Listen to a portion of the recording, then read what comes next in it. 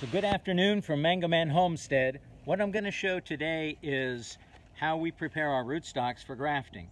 Now here in our orchard we have a very limited space, so we need to grow our trees very small. So what we try to do is use dwarfing rootstocks where possible, and then if we're going to use just generalized rootstock, we use turpentine or we'll use saber. And for the dwarfing, we use a rootstock called piva, which keeps our trees even smaller. In this case, what we're looking at here is a turpentine tree. And turpentines are polyembryonic, meaning there are multiple embryos per seed. Therefore, you have 3 different shoots coming up. Now, what we want to do in this case is we normally want to rogue out the biggest and the smallest of the seedlings. You do this in order to select for the uniform polyembryonic embryos and get rid of the sexual embryo. The sexual embryo will tend to be the biggest or the smallest.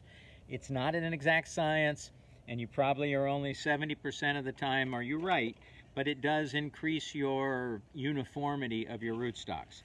So what we do here is I'm going to pour out the soil like this, okay? Now on here, I've cheated a little bit. I separated these right before we did it just to save time.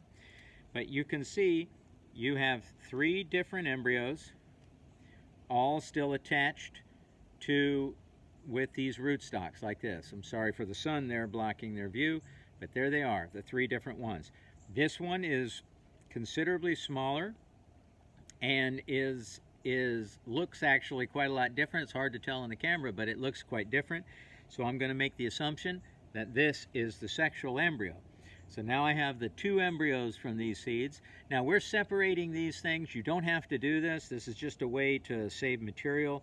In a year like this, we have very limited, very limited rootstocks. So we separate and in order to be more efficient.